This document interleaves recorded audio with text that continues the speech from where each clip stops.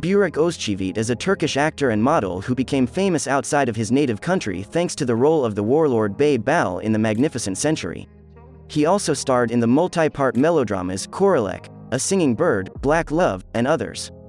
Burak was born on December 24, 1984 in the small resort town of Mersin in southeastern Turkey.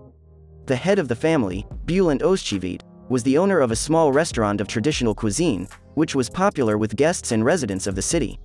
Mother, Ceyhan Ozchivit, was engaged in housekeeping and raising Burak and his older sister Burjun. In early childhood, Burak was a fairly calm child and did not cause much trouble to his mother.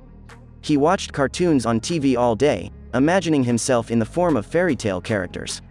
He especially liked superheroes, which the boy always wanted to be like. Growing up, Burak became interested in sports and spent all his free time in the gym and on the football field. As a teenager, together with his family, he moved to Istanbul, where new prospects opened up for the young man.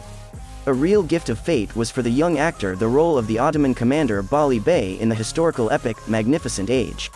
The series was shown in 50 countries, and the handsome Ozcivit became a world-class star overnight. In 2015, he began dating actress Fariye Evgen. They got engaged on March 9, 2017 in Germany and got married on June 29, 2017 in Istanbul. The couple had a son, Karen.